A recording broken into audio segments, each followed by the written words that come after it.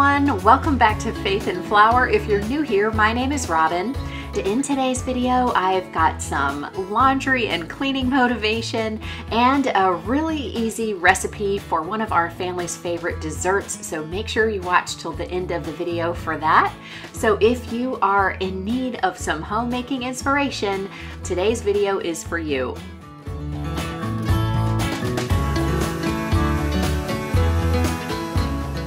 In my weekly cleaning routine, I like to get laundry out of the way at the beginning of the week. And so this is the day that I get all of our clothes washed. So that comes out to be usually around 4 loads of laundry. I not only like getting laundry out of the way, but I also feel that it's really economical to have the dryer going right after the washing machine, and while it's still hot, getting the next load in. I usually get a lot of other things done at home on this day, and I also like the excuse that it gives me to sit down and relax while I fold. I mentioned in a previous video that we discontinued the streaming services that we had been using, and one of the main reasons was that the content wasn't very family friendly. Several of you suggested in the comments that we give PureFlix a try, so I am so excited that I'm partnering with them for today's video.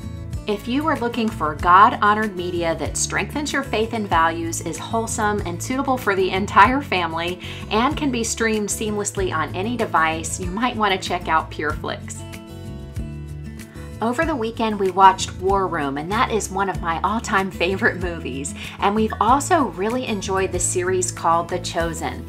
Click the link in the description box to try PureFlix for free for 7 days. Thank you, PureFlix, for sponsoring today's video.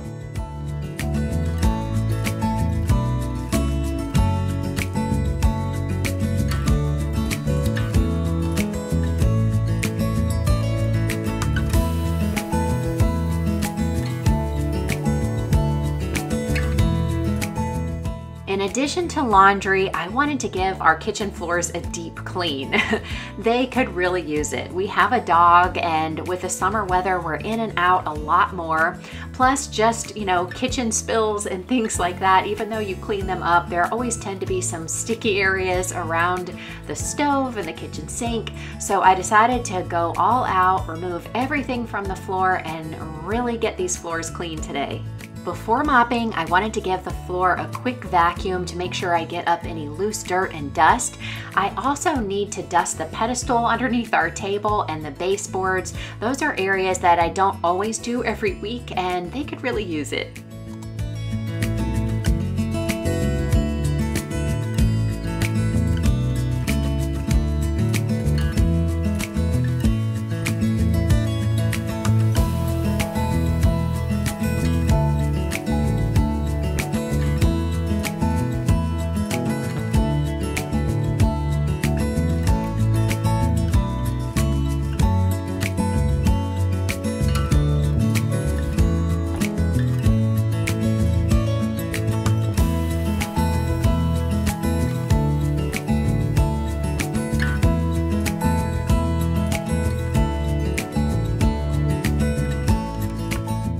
Austin just got back from his walk, and it is so hot outside today. He loves to take advantage of laying on the cool tiles, but he's not too tired to do a little vacuum chasing.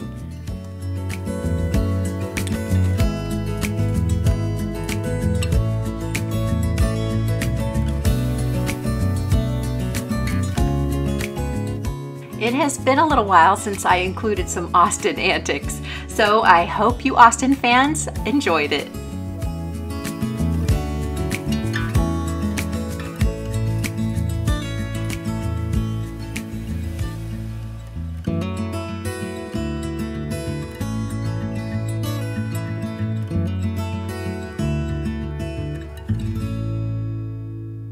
This is one of the reasons why the kitchen floor needs a deep clean.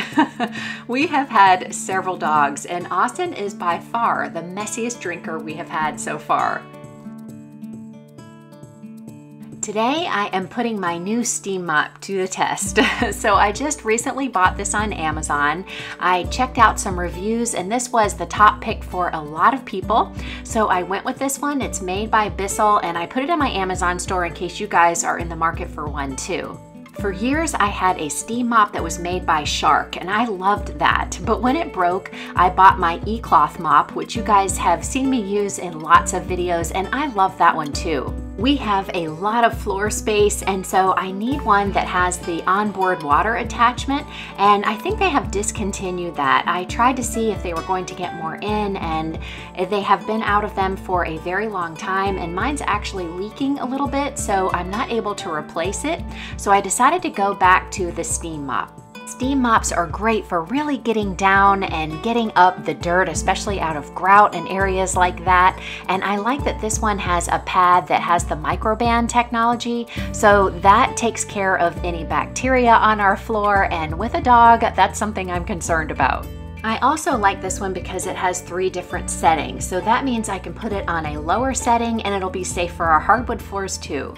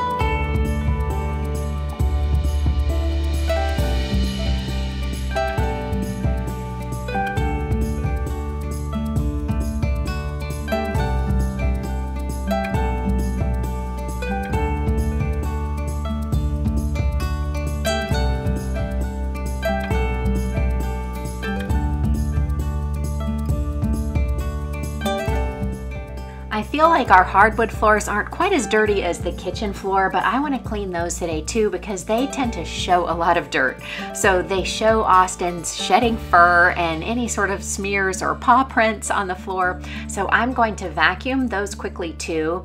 I actually had the Roomba run in here earlier today, so I think all of the carpets are good enough, and I'm just going to focus on the hardwoods. When I went to remove the pad from the mop to put on a new one for the hardwood floors, I was really shocked at just how dirty our kitchen floor was. Here you can see it in comparison to a clean one. The one that's dirty actually has some little scrubber stripes, and the other one is good for the hardwood floors, and so it comes with both of these. So I put on a fresh one to go at the hardwood floors, and we'll see just how dirty they are.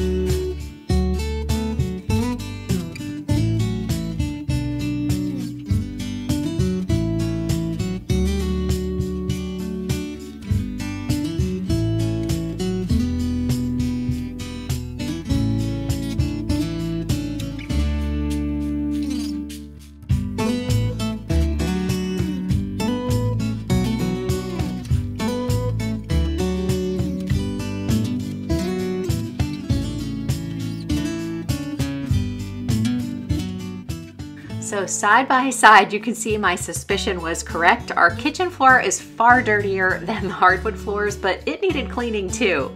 And I'm going to toss both of these in the washing machine while I'm doing laundry today and get them all clean and ready to go for the next time. In my weekly cleaning routine video, which I will have linked down in the description box, I talk about my laundry routine. And so I really like to hang as many of our shirts as possible because I feel like it's great for the environment and for reduced energy use, and our shirts come out so much better when I do this. An added bonus is that I have less to fold, so I just hang the shirts in here, and once they're dry, I take them right on their hanger to hang in our closets. And the only shirts I have to fold are Patrick's work shirts and some workout wear and maybe undershirts.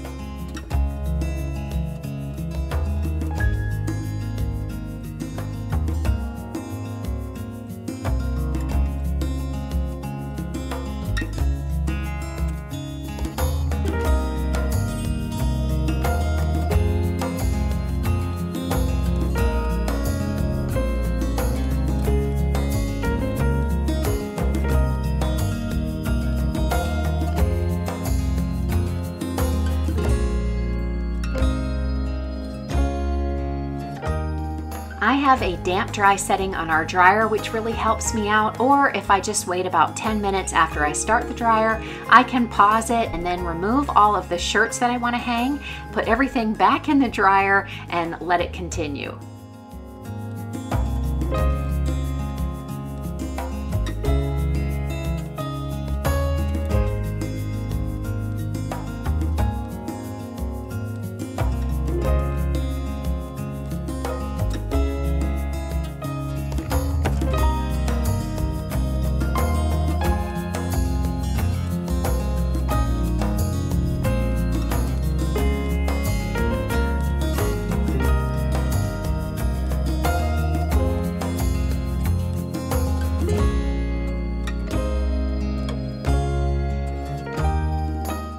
Once laundry was complete for the day, I was really happy to see that the mop pads came out almost good as new and ready for the next session of mopping.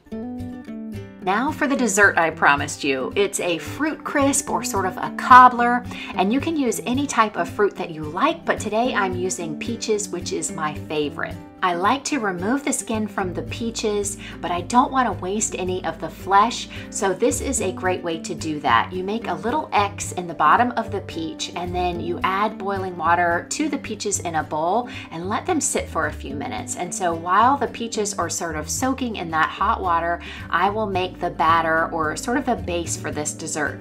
I will have the full recipe down in the description box so you can cut, paste, and print if you like.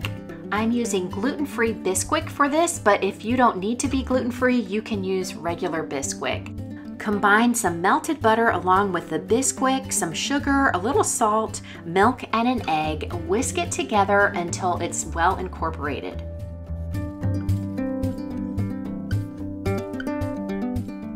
Pour the mixture into a greased baking pan and set the oven to 325 degrees Fahrenheit. By now, the peaches should be ready to peel. Take it from me, use some tongs because the water is still quite hot, but you'll be amazed at how the skins just slip right off of the peaches. If they're really hot, you might want to set them out and let them cool just a little bit, or if you have tough hands like me, you can get right in there. Then I just slice up the peaches. They don't have to be perfect at all because they're actually not even really going to show.